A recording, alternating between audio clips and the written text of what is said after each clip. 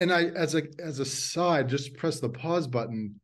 There could be listeners who could be hearing this, and by no means do I want to be judgmental or pathologize people's faith, right? So Okay. there could be listeners who really take these theologies and doctrines seriously, Yeah. and I just Yeah. and all I want to say to that is, I want people to be where they are and who they are.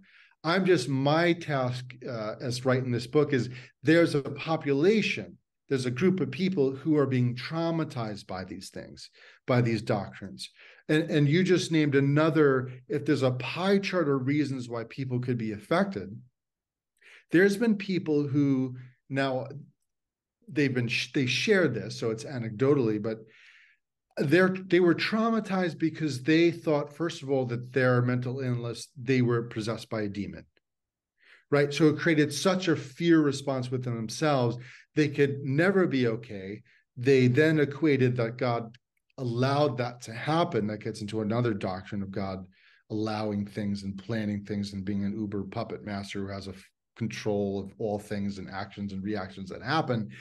But to think that your depression is because of demons, right? That gets into fear because what door did I open that God would have allowed this to happen?